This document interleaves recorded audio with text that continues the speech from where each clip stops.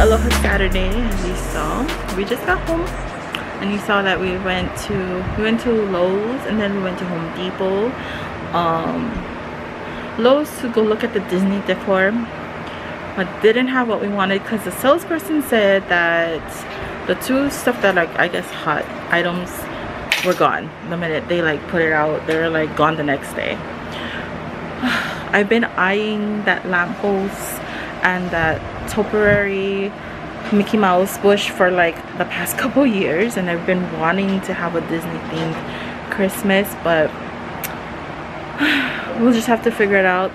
But it's gonna brainstorm and figure out what we're doing this Christmas. I mean, we have time, but it's always good to get a head start. So anyway, bought a bunch of plants at Home Depot, because I already showed you guys the plants, the Christmas stuff at Home Depot. Nothing much has changed, but did note that we won't be getting any Christmas trees this year. So you Hawaii people, if you get real trees, you're gonna have to get them up in like, I don't know, they sell some in Halemano up in Wahiawa. They have trees there, so they might be busy. And then if you wanted a fake tree and you want to get a new one, I suggest you try to go early, because they are not getting any shipment from out of state, because I'm gonna assume it's because of COVID, that this Christmas we won't be having any real trees. And she also said, I guess there's some trees on the outer islands, maybe that can get shipped in as well, if anything. But I don't know how that is and how that works, because I've never heard of the outer islands selling trees here, or like shipping trees out to Oahu or something. I don't know, but maybe I'll look into it. But just a heads up, if you get a real tree in Hawaii, you can't get one. If you usually like go to Home Depot or whatever, they won't be getting any shipment this year. So get a fake tree like us, just convenient, less mess. But your only downfall is the smell. You don't get that Christmas tree smell. So anyway, I'm gonna go eat and show you guys what we got. We got a bunch of bentos and it looks so good. I don't even know what this is, but it looks really good, and it was the last one, so I'm assuming this is pretty good. Here goes. What is salmon? A salmon and a piece of chicken, so it's like salmon dynamite or something like that, I think, with like furikake and stuff on top.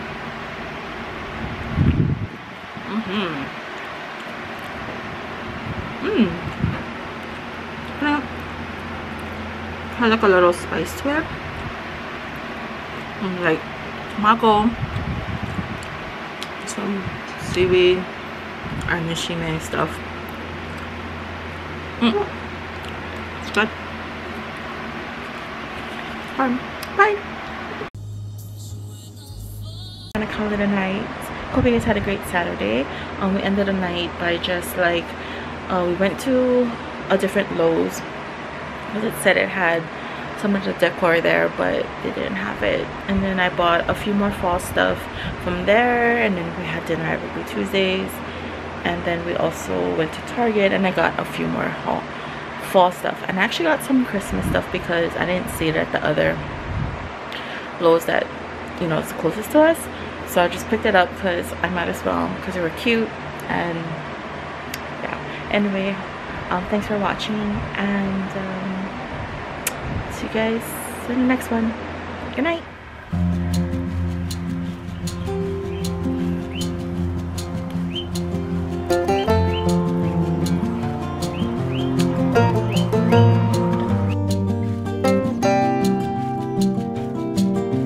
Good morning. guys, happy Sunday, happy Vlogtober day 11. We are no, I'm good, out and about. We're gonna get our errands done. Hello. Morning.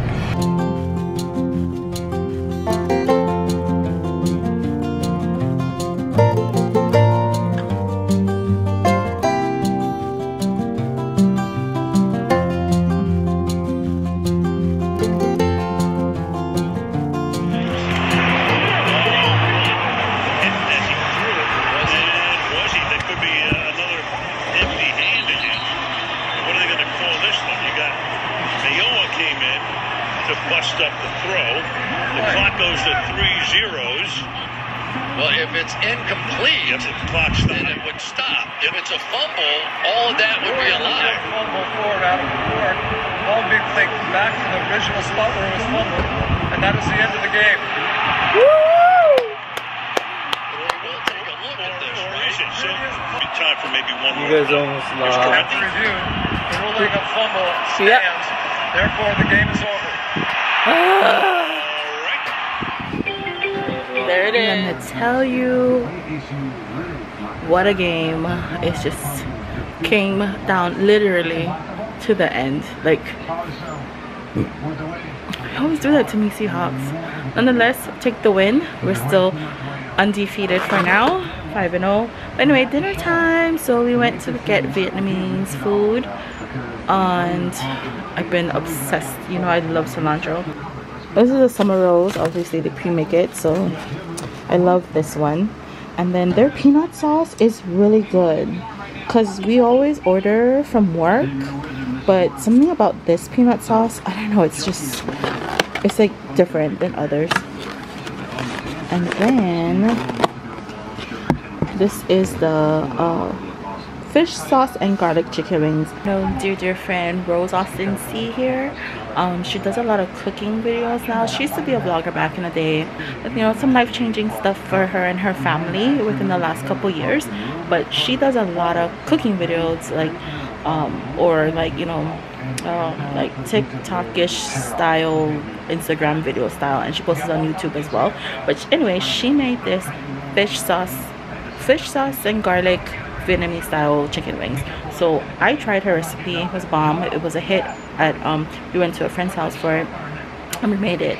They liked it, and I wanted to try the real McCoy because I've never tried it and I needed something to base it on. So I'm gonna try this one. This looks so good. Yep. I think it's pretty good. Very comparable. Very much so. Anyway, we're going to enjoy dinner.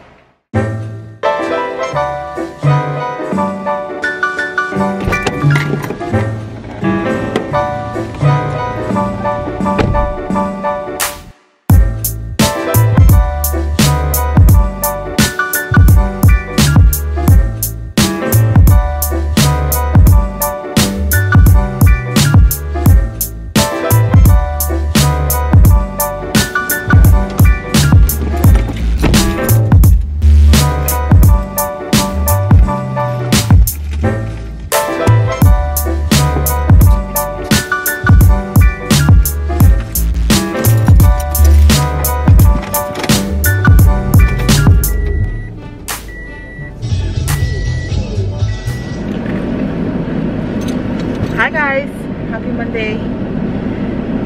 Buddy and I just got out the store. It was a rainy day today, as you saw earlier, but we're gonna make zuppa toscana.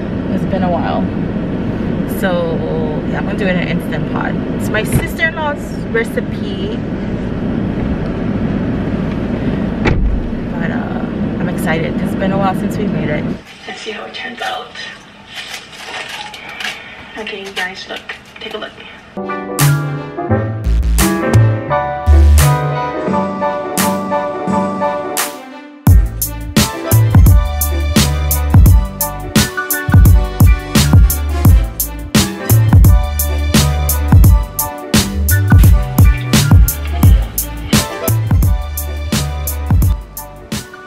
Tonight's dinner and then you saw the garlic bread. So I just put butter, olive oil, fresh garlic, and some parsley flakes.